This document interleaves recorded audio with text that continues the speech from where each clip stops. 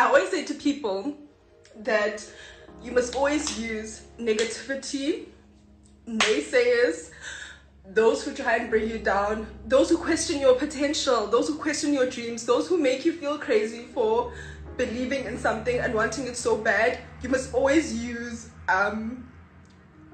their words as motivation. You must always use their words as motivation, because I promise you, you will not get anywhere and you will never achieve your dreams if you let people's words hold you back. And the reason why I say that this isn't only for myself, but it's sort of like for anybody who genuinely loves me and follows me because maybe they're inspired or there's something that drew them to me. This is also for you, and I really want this to be something that only motivates you to go beyond and above. There must never be a pinnacle of success.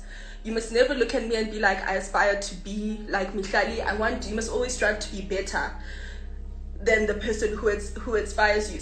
I never ever even imagined that I'd ever be on Forbes. Like, never ever in my wildest dreams ever imagined that I'd be recognized by such a platform, and now it's happening, and that just really goes to show God's work in my life.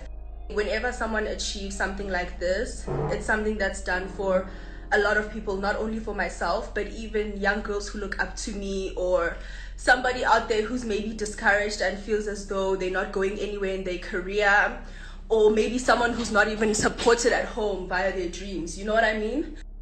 It's a journey, and every single step is worth it. Use any negativity, any words spoken upon your destiny to discourage you, any negativity spoken on your craft, use it as motivation. That must fuel you to succeed, and that is exactly how you will succeed. You need to believe in your dreams more than anybody else, until to the point where you look crazy, and be willing to go above and beyond to live a fulfilling life and to do it for yourself.